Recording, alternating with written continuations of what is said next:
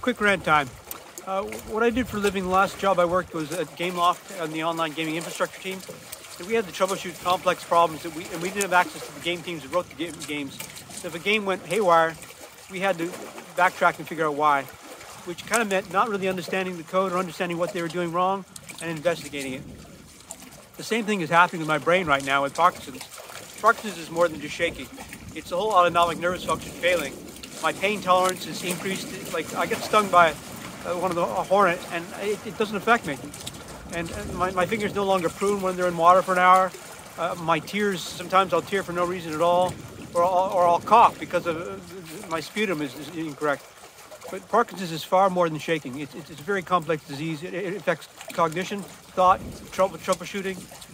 But anyway, since people are watching and figuring things out for me, I'm happy to talk about it.